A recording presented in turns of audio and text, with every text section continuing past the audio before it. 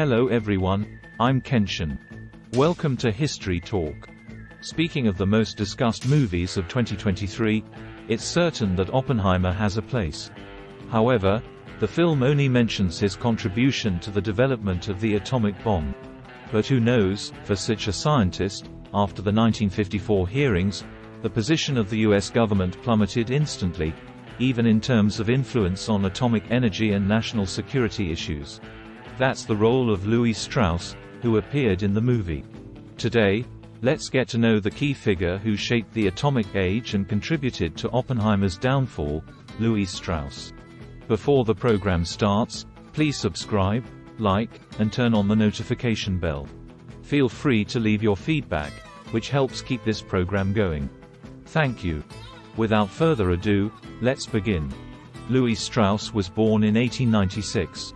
In his childhood, while waiting for a dentist to treat his teeth, he used a vibrating tuning fork to create waves in a bowl of mercury, sparking his interest in physics for the first time. Despite dreaming of studying physics in college, he succumbed to the reality of inheriting his father's struggling shoe business after graduating. He traveled as a salesman, carrying boxes full of shoe samples across the southeast, until he volunteered to help lead the First World War relief effort under Herbert Hoover. Strauss recalled, clearly, in Belgium and northern France, participating in history meant helping the hungry eat and dressing the naked.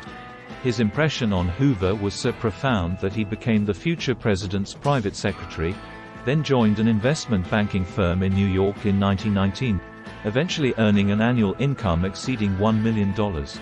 After both of his parents died of cancer, he established a fund to sponsor the use of radium as a therapeutic measure. This charitable work deepened his relationship with physicists dedicated to discovering nuclear fission. During World War II, after serving in administrative roles in the U.S. Navy, he became a leading figure in America's Cold War nuclear program. In 1946, President Harry S. Truman appointed him as one of the first 5 commissioners of the newly established Atomic Energy Commission, AEC. Within days of the explosion of the Manhattan Project's top-secret wartime development in August 1949, the committee successfully detected the Soviet Union's first atomic bomb test.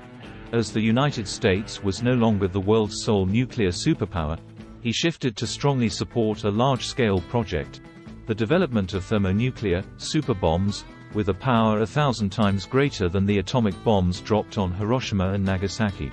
He wrote, "Now is the time for our plan to take a huge leap forward. If necessary, I am considering investments in talent and funds equivalent to those made in producing the first atomic weapon. This is the way to stay ahead." However, his support for the hydrogen bomb faced staunch opposition from physicist J. Robert Oppenheimer, then chairman of the AEC General Advisory Committee, leading the Manhattan Project in Los Alamos, New Mexico. Concerned that the hydrogen bomb would only accelerate the dangerous arms race of the Cold War, Oppenheimer advocated for greater openness in the scale and capabilities of the U.S. nuclear arsenal. But Strauss believed this would only benefit the Soviet Union. Nevertheless, he successfully persuaded President Truman to publicly announce the decision to develop the hydrogen bomb on January 31, 1950. Less than 3 years later, the United States detonated the world's first hydrogen bomb, with the Soviet Union following suit 10 months later. In 1950, he left the AEC and returned to government service. In February 1953, newly elected President Dwight D. Eisenhower appointed him as an atomic energy advisor. Due to his significant contributions as a major donor to Eisenhower's presidential campaign, he wielded considerable power among all federal members. Agencies were tasked with purging activities related to atomic energy.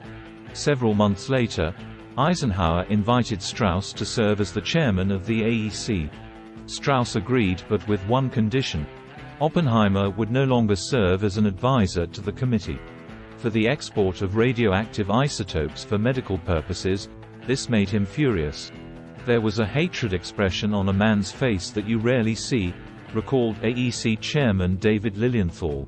So, within days of being sworn in as AEC chairman, he ordered the removal of confidential documents from Oppenheimer's office, determined to prove that the father of the atomic bomb was no longer a national hero but a threat to national security. During the hysteria of the Second Red Scare, he and Senator Joseph McCarthy exposed hearings in the federal government, publicly questioning Oppenheimer's patriotism. Despite never formally joining the Communist Party, Oppenheimer had been attracted to left-wing political causes, and close friends and family had been Communist Party members at different times. Strauss believed the physicist might oppose the hydrogen bomb and conceal attempts by the Soviet Union to infiltrate the Manhattan Project, as he was a foreign agent. Strauss leveraged media relationships to publish defamatory stories about Oppenheimer, then urged FBI Director Edgar Hoover to monitor the physicist, with the FBI illegally wiretapping his phone. After winning Eisenhower's trust, Strauss doubted Oppenheimer's trustworthiness. Strauss's close friend wrote a letter to the president, claiming, "Robert Oppenheimer is likely a Soviet agent." In December 1953, he informed Oppenheimer that his security clearance had been revoked. The physicist then decided to appeal to a three-person panel, which held a one-month hearing in April 1954. In a one-sided proceeding, Oppenheimer's lawyer was denied access to classified materials, and the panel, in a 2-1 vote, revoked his security clearance. This decision damaged Oppenheimer's reputation. He was a man of peace, but they ruined him. He was a scientist, but they ruined the man, lamented Oppenheimer's friend and physicist Isidor Isaac Rabi.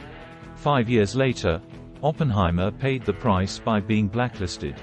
When Eisenhower appointed Strauss as Secretary of Commerce, the Senate, after a painful confirmation hearing, refused to confirm the nomination. Strauss's treatment of Oppenheimer played a crucial role in the hearing, making him the 8th unsuccessful cabinet nominee in U.S. history and the only one between 1925 and 1989. After his failure, he focused on charitable activities until his death in 1974. This true story tells us that distorting and falsely accusing others for selfish gain may temporarily achieve your goals, but later, you'll pay a higher price. Your reputation and life may take a different path. What do you think?